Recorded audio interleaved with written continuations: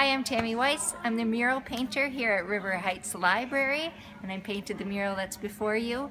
I'm also the executive director of an organization called AIM, or Arts Integration Menominee, and I serve as program director at UW Stout here in town in Menominee. So what you're going to see here is the fruition of 4 to 5 weeks of painting, probably amassing 120 some hours.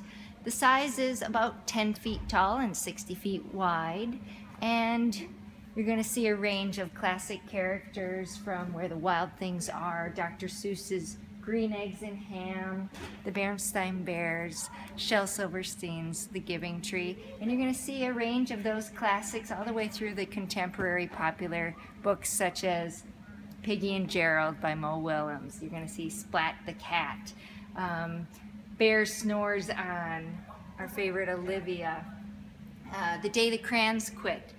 And they all kind of come to life in this mural that really features the illustrator as an unsung hero in children's literature.